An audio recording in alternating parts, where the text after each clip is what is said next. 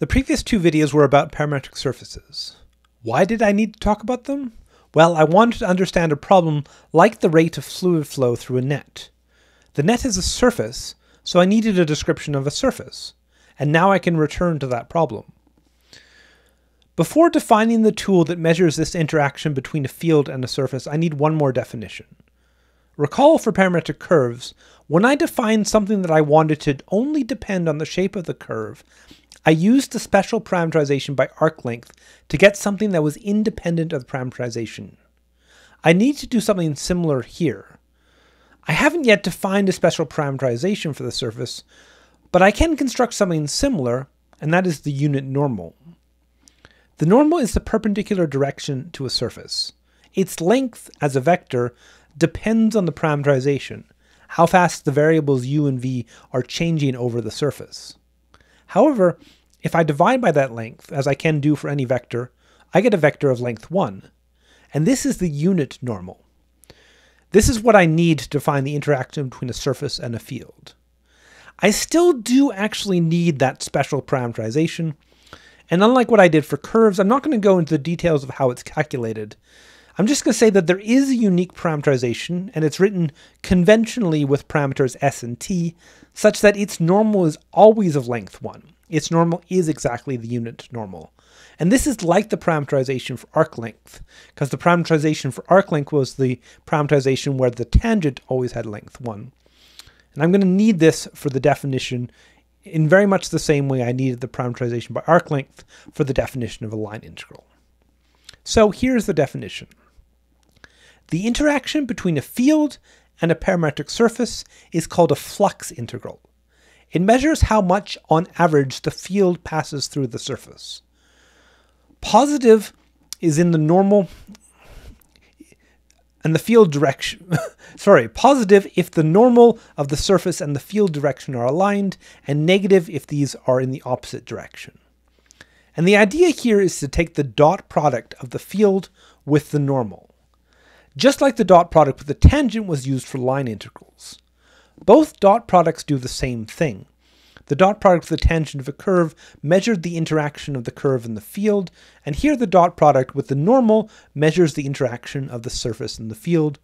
And the dot product does this because the dot product is large when vectors point in similar directions, and small when they point in near perpendicular directions.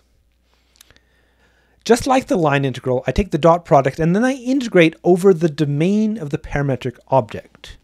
So here the parametric domain is the region D in R2, so this is a double integral. The variables are s and t, those special parameters of this special parameterization.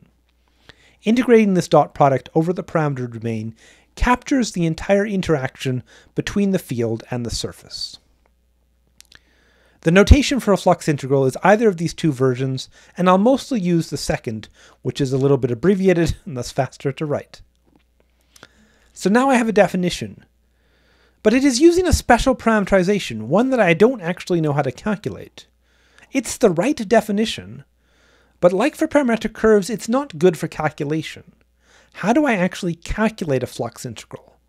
Well, I change back to the original variables.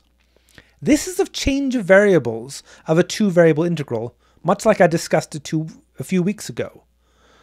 The unit normal is sigma u times sigma v divided by its length, but there also needs to be a Jacobian term, much like there was for change of variables before.